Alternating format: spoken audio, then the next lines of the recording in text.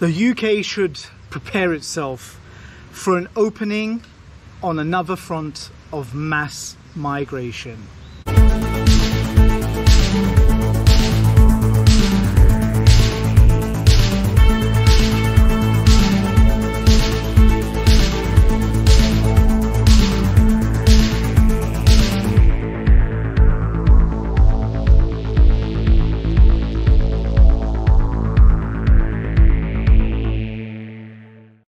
Right guys, thanks for tuning in. Today it's a very, very relevant story to me. It's basically Colombian citizens have been granted visa-free entry into the UK. Now, it's a visitor visa, it's up to 6 months, and it's just been announced today or yesterday, but it's a fresh announcement. Quite peculiar actually. It was announced by Gustavo Petro, the new Marxist president for Colombia. He's trying to take credit for this, which is going to, you know, a lot of Colombians are going to be very, very happy about this. But in truth, it was a project, post-Brexit project carried out between the British government, probably Boris Johnson's, and Colombia's previous president, Iván Duque. Nevertheless, this Marxist president is trying to take credit for it, and it's probably gonna ride with a lot of low IQ, you know, not very clued up Colombians. They're gonna think this is basically all down to Petro. His new Marxist administration has granted them this access to a first world developed country. Now, the funny thing is that this ties in very much with what the conservative government's agenda.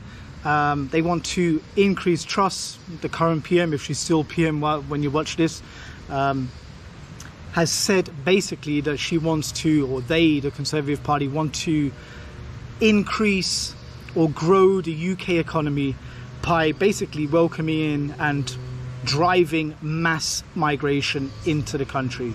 It's not very skilled migration. I'm not going to try and talk down Colombians or anything like that. If you look at the UK now, they're getting like something like 1,000 a day, 500 to 1,000 a day criminals and migrants, refugees, if you want to call them that, from the third world, just crossing over in rubber dinghies, getting picked up by the border force and chaperoned onto UK territory, onto the UK shores, and then bust out throughout little towns all across the country.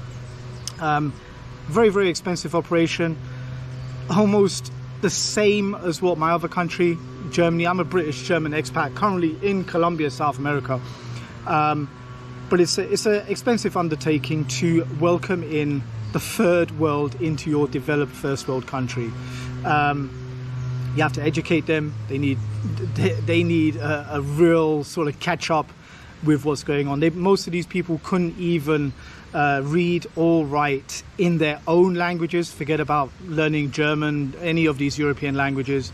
It's a real expensive thing. Plus, they're wholly culturally incompatible to Western civilization, as we've seen with the rape and murder of lullaby Algerians in Paris. Something you're not really going to hear much of in the mainstream media. But anyway, back to this. So UK government, Conservative government, if you can still call them that, is looking at mass migration to grow, enlarge, forge forward a more productive UK economy. And it's difficult to kind of understand how that's going to work. You're just bringing in cheaper and cheaper labor, dog's bodies to, I don't know, make your frappuccinos, your Starbucks coffees, clean up the milk that these vegan environmentalist protesters have poured all over Fortnum and Mason's red carpet. That's all they're going to really do. But anyway, we'll get back to Colombia, because maybe it's a little bit harsh incorporating Colombians in with that whole mass migration kind of thing. But I can tell you it is going to be a godsend for a lot of Colombian nationals. how can I put it? Colombia is a developing country. It's not a third world. It's not a first world country. It's more of a second world developing economy.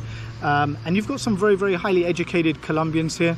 To be honest, the most educated intellectuals, most well off from the higher up classes are pretty much fine in the country as it is. They've got holiday homes in Miami. They go on skiing holidays throughout South America, down in Chile, and they're not as strange to, you know, taking vacation in Italy and, you know, Venice and Paris and stuff like that. So it's not odd for them, but this is really going to appeal to maybe more of the middle class Colombians, and maybe some lower class ones as well. It's difficult for, there's a lot of poverty here. It's difficult for the lower class Colombians to actually even get the ticket to come over to Europe or even USA. I don't know, unless they're doing a drug run or something like that. But anyway, that doesn't happen as much as you'd think it does. So the middle classes, these are Colombians that, how can I say, unless they do it very young to, I don't know, they want to learn English in the USA or in Great Britain or in Australia. If they're sort of more middle-aged, you know, maybe they found that their career is not going as they planned. They've racked up an immense amount of debt here in Colombia. These are the people who are going to be looking at jumping ship and switching from Colombia and trying to make a way in the UK. If they do it this way, entering into the UK on a visitor visa and then absconding, they're going to be full on illegals. And to be honest, that's not too hard in the UK. There's no ID cards. No one really checks. And then you've got NGO organizations, you've got activist groups in the UK that will actively help you out, help you get those, you know, get you enrolled in a local surgery, in a medical surgery, so you get access to doctors, dentists. They'll get you cleaning jobs on the high street in Oxford Street, or in some, you know, some rich person's home, cleaning or cat sitting or something like that. What they might do is, you know, they might join the UK's existing Colombian immigrant populations. You get them around Elephant Castle, you get them around Brixton as well in London, and they're spread out throughout the country in various other big cities like Manchester and so on. You can find small Colombian communities over there. Now, they're not the best of the best, I'll be honest. A lot of them highly educated. They'll be doing fine. They'll sort of come over to the UK, take what they can, integrate, get a professional job, maybe find a local partner of some kind, marry, and then integrate. Totally fine. And the good thing about Colombians are that they are a Western people. So they're clued up on the idea of democracy. They're clued up on you know, the 10 Commandments. They're very sort of Christian, so they'll know not to have more than one wife, for example, and, you know, not to kill and steal and that kind of stuff. And then they're ready to go with the basis of law and how you handle yourself in a country itself, such as Western Europe. Well, to be honest, you're going to get, it's not too good for the UK. You're going to get a lot of people that couldn't just make it here in Colombia trying their luck in the UK. A lot of them, I can tell you from my conversations with people down here, is a lot of them are aspiring to emigrate to the USA. But there's a whole load of, you know, issues with documentation and stuff like that in the US. Even just getting in as a visitor is very hard, okay? But with this blanket visa-free travel, visitor visa into the UK, a lot of people are going to be switching their sites from the USA to the UK, and they're going to abscond, you know, with the existing support structures that they have from Colombians that made the journey beforehand. So they'll sort of be up and running straight away. So I guess you've got a whole load, a new segment of immigrants on the way to the UK now again. I suppose it's kind of fair. As a Brit, you can enter, well, pretty much any country, any citizen can enter into Colombia on a 90-day visa, and you can renew that. So you get the 6 months as well. It's pretty much the UK offering back to Colombians what the Brits were getting in the first place. Now, whether or not that's fair, I don't know. UK's a first world country, supposedly still is, and Colombia is very much a developing country. Colombians are going to have access to an infrastructure, very expensive infrastructure, roads, rail, transport, standards of medicine, very, you know, it's a very, very developed country, the UK, in comparison to Colombia. The downside here as well is, like I said, you're not going to probably get the best Colombians, but there's something happening here in Colombia between Venezuela. They've opened up the borders. It's making it easier for Venezuelans of some Colombian descent. One of their parents, a lot of Colombians emigrated into Venezuela when times were hard here in Colombia, and they sort of did, you know, lower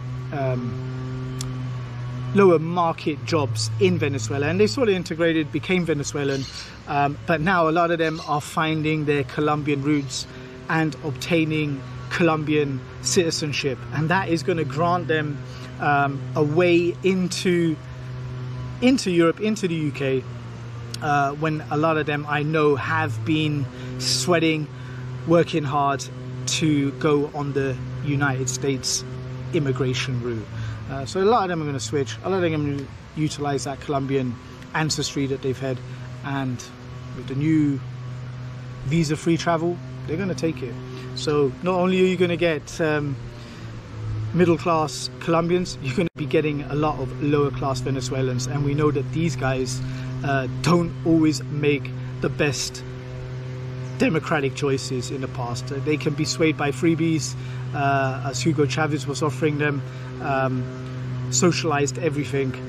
So if they do make it over to the UK, and they do get naturalized as British citizens one way or another, you kind of know, wink wink, which way they'll be voting. Anyway, I'll leave it there. Let me know if you're a Colombian and you disagree with me. I know you're probably a bit angry now after everything I've said. Don't get me wrong, there's a lot of good Colombians. I'm enjoying Colombia myself. You just got to be honest as to the differences between a first world nation and a developing second world nation, okay? There's no other way around it, guys. Let me know what you think down in the comments. Stay tuned for an announcement. Over and out.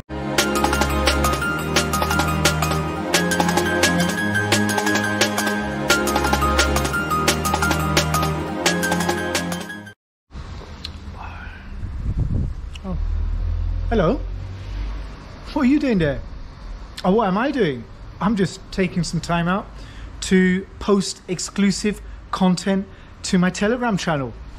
You're welcome to join. There's a link down below in the description, or just do a search for Inverted Podcast in your Telegram app. It's free. You get direct access to me.